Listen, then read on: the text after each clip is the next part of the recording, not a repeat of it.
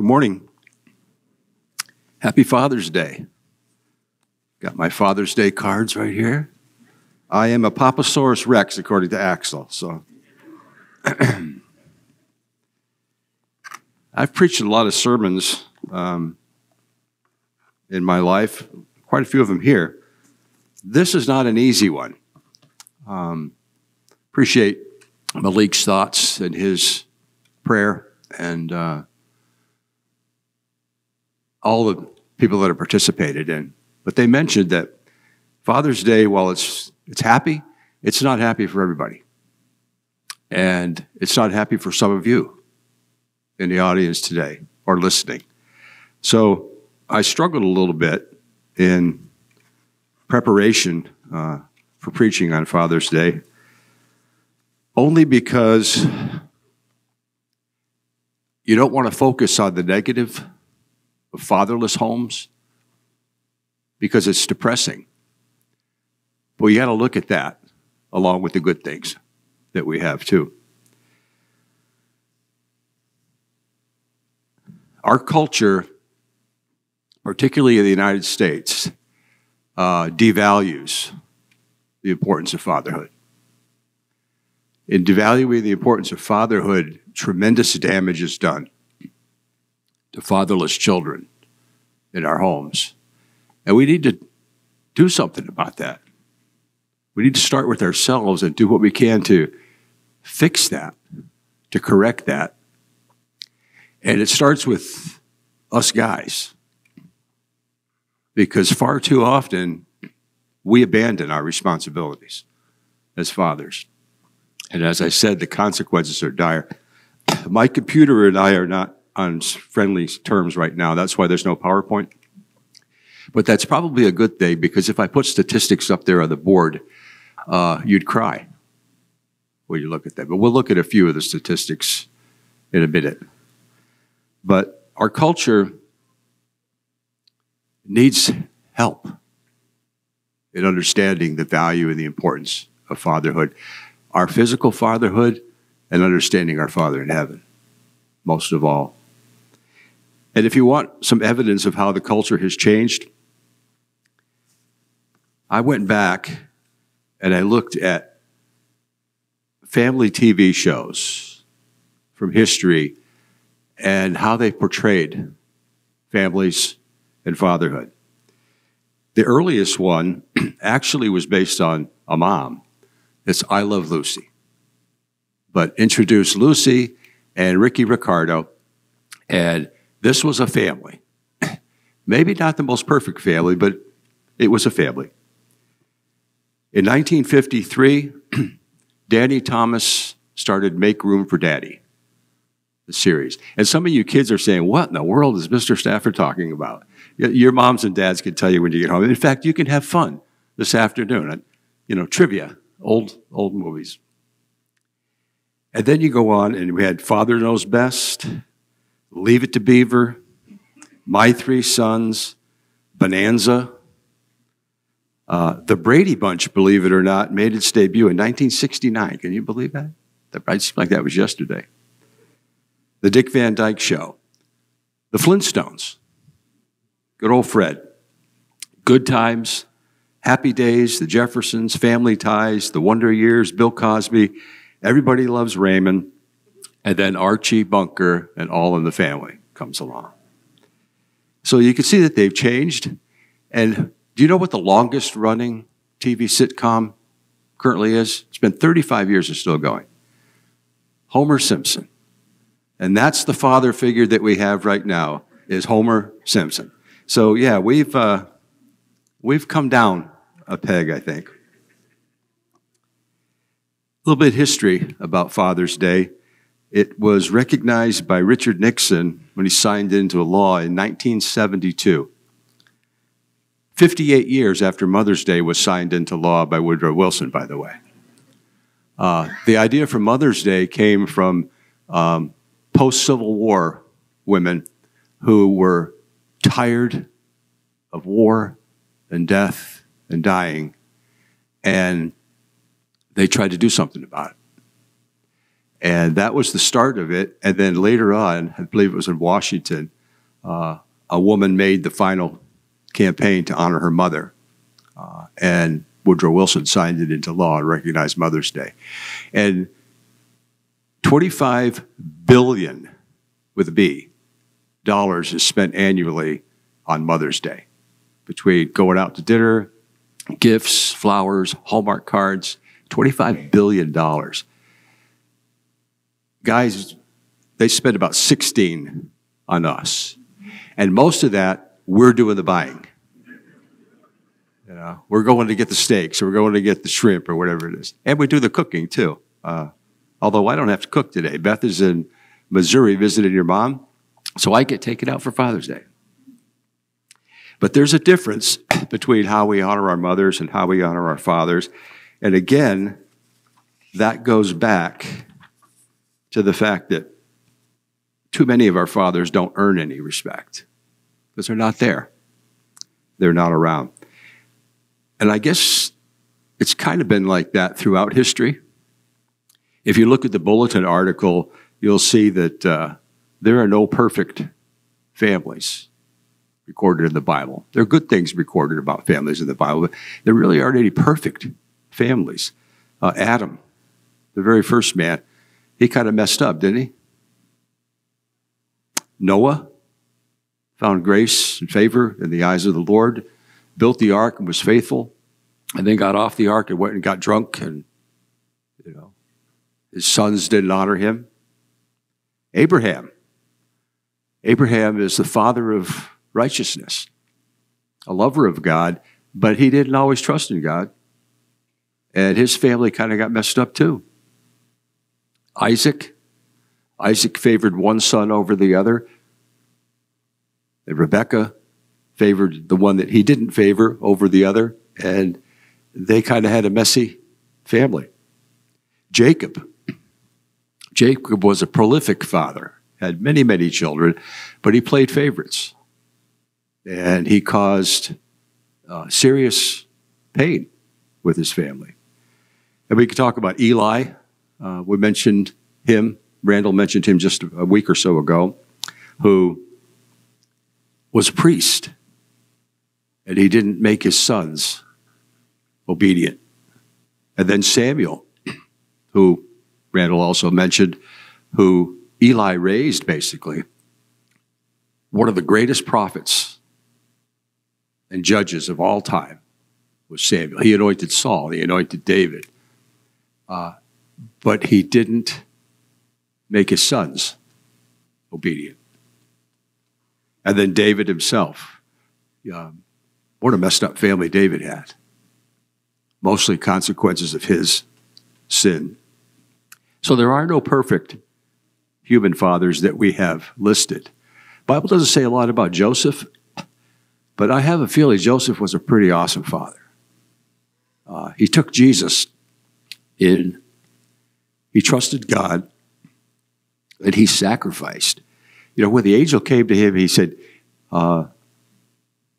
trust in this, that Mary is going to conceive and have a child, and it'll be the child of God. Pretty hard thing to trust, isn't it? But he did. And he didn't want to disgrace her, so he was going to put her away quietly.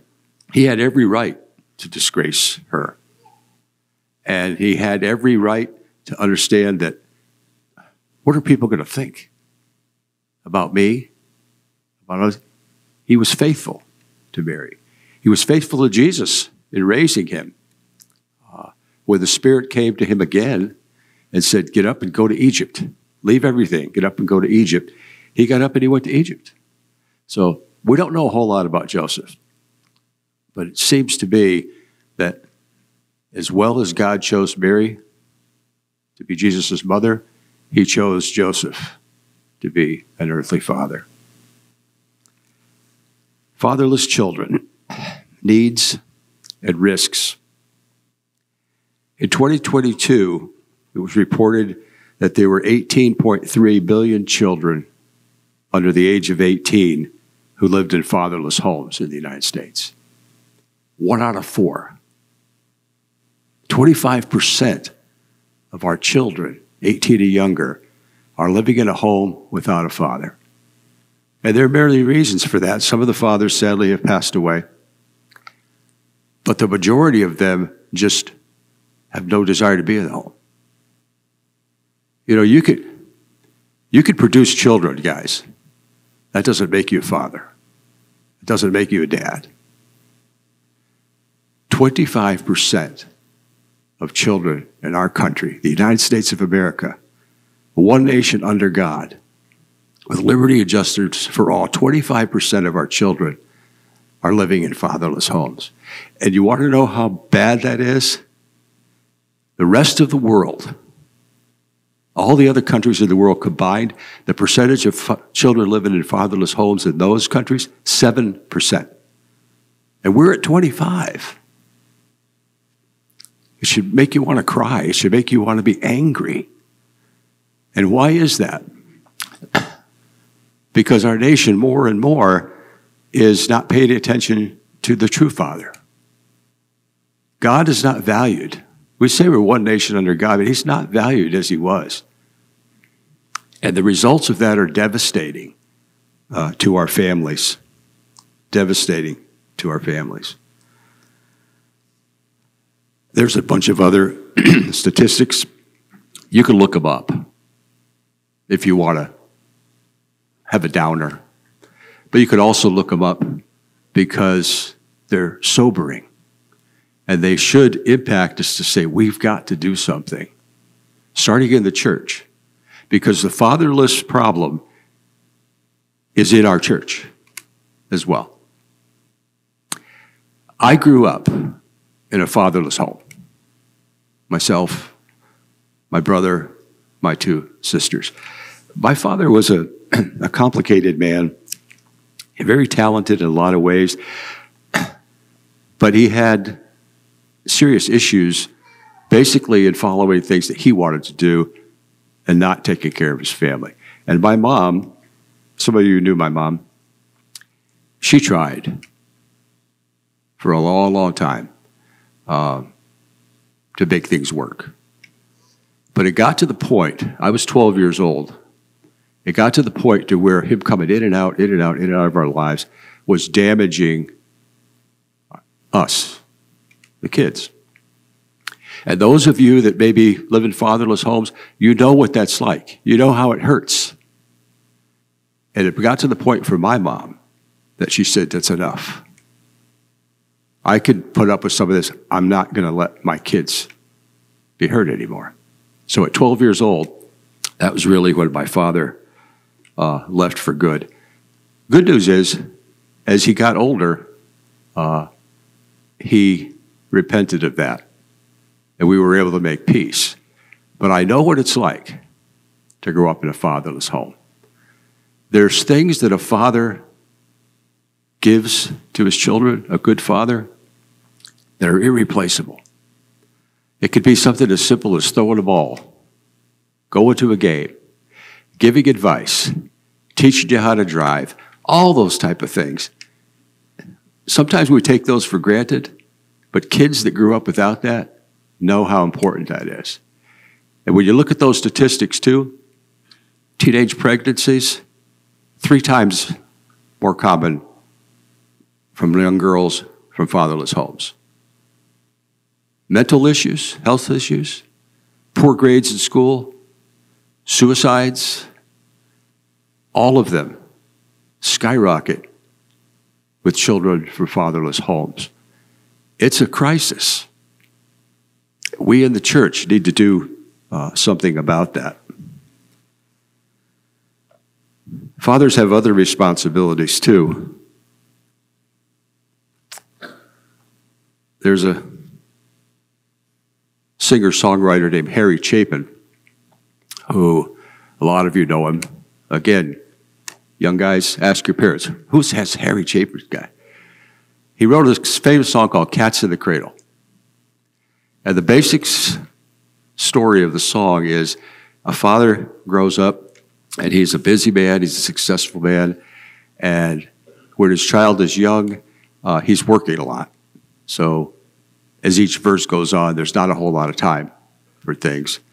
When his son is 10 years old, he says, "Hey, thanks for the ball, Dad. Can we play catch? Can you teach me to throw?"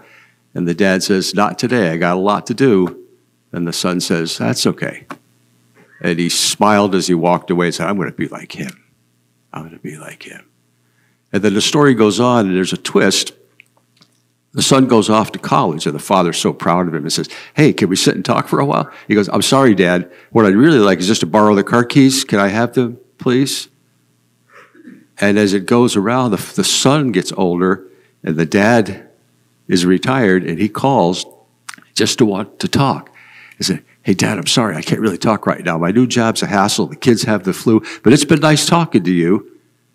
And as he hung up the phone, it occurred to him his son had grown up just like him. We get so busy with things in life, dads, that we forget the important things in life. And one of the things that is most important that we are woeful on is the way we treat our wives. You want to know how your boys are going to treat their wives, dads? They're going to treat them like you treat your wives. And far too often, when we ignore our kids because of work, we ignore our wives the same. And I know it goes both ways, but that's an important lesson. Honor your wives. Does God not tell us that over and over and over and over? Honor your wives, because your kids are going to look at that. We have another job in the church. As we look around our church family and we see fatherless homes, there's things that we could do as brothers and sisters to help families in fatherless homes, to help the children in fatherless homes. And I'll give you an example, because as I told you, I grew up in a fatherless home. If it were not for people in the Church of Christ in Chicopee, Massachusetts, where I grew up, I wouldn't be here today. I just wouldn't. And there were a lot of them that helped my mom. There were a lot of them that helped us. And sometimes we didn't even realize the help until we got older. And then we did. One of those men is named Harold Higginbottom. And some of you might know Harold Higginbottom. He passed away this past year. But Harold and Pat, his wife Pat, they had 3 kids. And Harold was a brilliant engineer. He worked for Monsanto. And I didn't know this until I went to the funeral just a little while back, and his sons were telling me that the thousands of patents that Harold Higginbottom had, humble man, would have never talked to them. But you know the space rockets that go up in the shuttles? Harold designed the special coating that goes on there to protect them from burning up during reentry. That's just one of his many patents. Humble man, a God-fearing man, beautiful soul. And Harold and Pat, like I said, he had 3 kids. And this was before the time of minivans. We didn't have minivans back then. What they had were these huge station wagons. You remember those? Monsters. You could seat 10 people in those. You know, Pat and Harold always drove the biggest station wagon that was available. You know why they did? So that every Sunday morning, Sunday night, and Wednesday night, they could pick up Nancy Stafford and her 4 kids, take them to church. Every time they would pick us up and take us to church. And sometimes if Mom needed to go grocery shopping, because my mother never drove a car, never had a license until she was in her 50s, Pat and Harold, you know, hey, we're going grocery shopping. Do you want to come with us and do a grocery run? That's how they were. One last Harold Higginbottom story. My sister Fiona, I'm the oldest. Fiona is 2 years younger than I. Dirk is 7 years younger. And then Heather, our youngest sister, is 9 years younger. Every one of those kids came back for Harold's funeral. My sister Fiona flew in from Houston, Texas. That's how important the Higginbottom family was to us.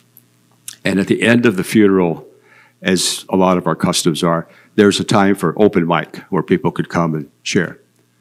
So my sister Fiona went up, and she said, I got to tell you a story about Harold. She said, when I was 14, 15 years old, I was in a bad place in my life. And I was very rebellious, and I made a decision I was running away from home. Fortunately, one of her best friends knew her plans and called my mom. They told my mom, Fiona's running away. And I think she might be going here. So the first thing my mom did was she picked up the phone and she called Harold Higginbottom. I told Harold what was going on. And Harold said, I got it. And he got in that big old station wagon and he went looking for Fiona. And here's how Fiona tells the story. She's walking down a street on the way to wherever it was she thought she was going to go. And Harold pulled up on the side, rolled the window down.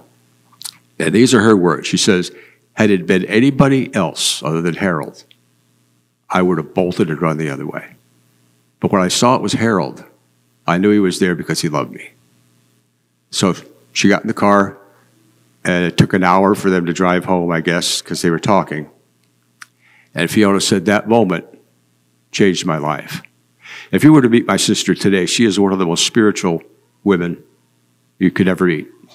And Harold Higginbottom and Pat Higginbottom and their family had a tremendous impact on the 4 fatherless kids that lived in our house. And we have the opportunity to do acts of kindness and love for our fatherless children and our single moms. It's not easy being a single mom. It's not easy being a mom at all. But when you're doing it by yourself, it's hard. It's hard. And Satan will use that hardship to attack single moms, attack their faith. We need to help. We absolutely need to help. We have a perfect Father in heaven. We can't describe how much he loves us, but look at what he's done. He created each of us in his own image. He sent his only Son to die for us.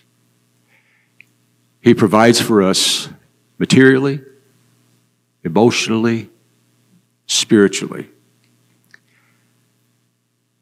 If our fathers, earthly fathers, could know that love and embrace that love, our fatherless problems would go away. They would. If you grasp the depth of God's love, how can you fall away? It's almost impossible. It's almost impossible. How can you not treat your children or your wives well when you realize how God treats you? You know, we could be firm disciplinarians sometimes, but we need to look in the mirror and realize that we better not be harder on our kids or our wives than we are on ourselves. And we better want grace and mercy for them like God gives grace and mercy to us.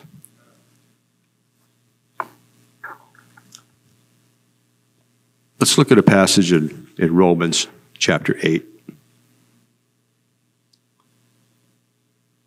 And if you guys want to put it up on the board, it's Romans chapter 8, verses 14 through 17.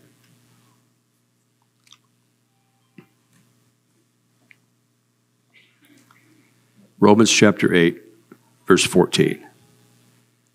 Because those who are led by the Spirit of God are sons of God.